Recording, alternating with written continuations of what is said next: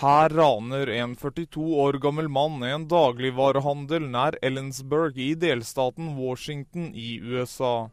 Ved sin side under ranet har han sin 9 år gamle datter. Ut fra bildene fra overvåkningskameraene i dagligvarehandelen kan man tydelig se at hun er vettskremt. Ranet skjedde tirsdag i forrige uke, og etter litt katt og mus-lek med politiet ble mannen pågrepet i California lørdag. Årsaken til at 42-åringen ranet dagligvarehandelen skal være at han nylig mistet jobben og trengte penger for å leve.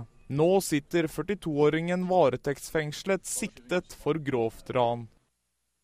Amerikansk TV har intervjuet den 9 år gamle jenta med moren til stedet.